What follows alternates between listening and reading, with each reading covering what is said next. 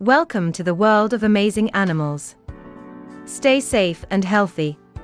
Stay subscribed, we are covering all possible animals in the world within this series. The bongo is a herbivorous, mostly nocturnal forest ungulate. Bongos are characterized by a striking reddish-brown coat, black and white markings, white-yellow stripes, and long slightly spiraled horns. Bongos are the only tragelaphid in which both sexes have horns. They have a complex social interaction, and are found in African dense forest mosaics. Native to Africa, they are the third largest antelope in the world.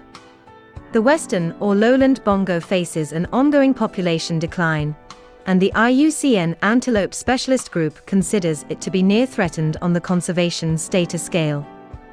The eastern or mountain bongo of Kenya has a coat even more vibrant than that of eurycerus. The mountain bongo is only found in the wild in a few mountain regions of central Kenya. This bongo is classified by the IUCN Antelope Specialist Group as critically endangered, with fewer individuals in the wild than in captivity. Bongos are one of the largest of the forest antelopes.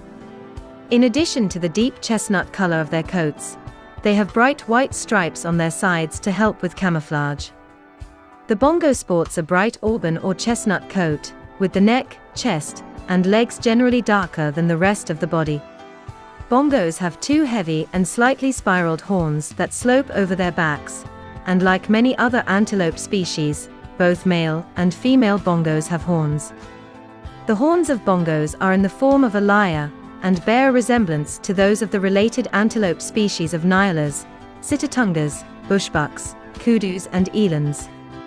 Thank you for watching till the end. Let's pledge to protect our wildlife, along with pets.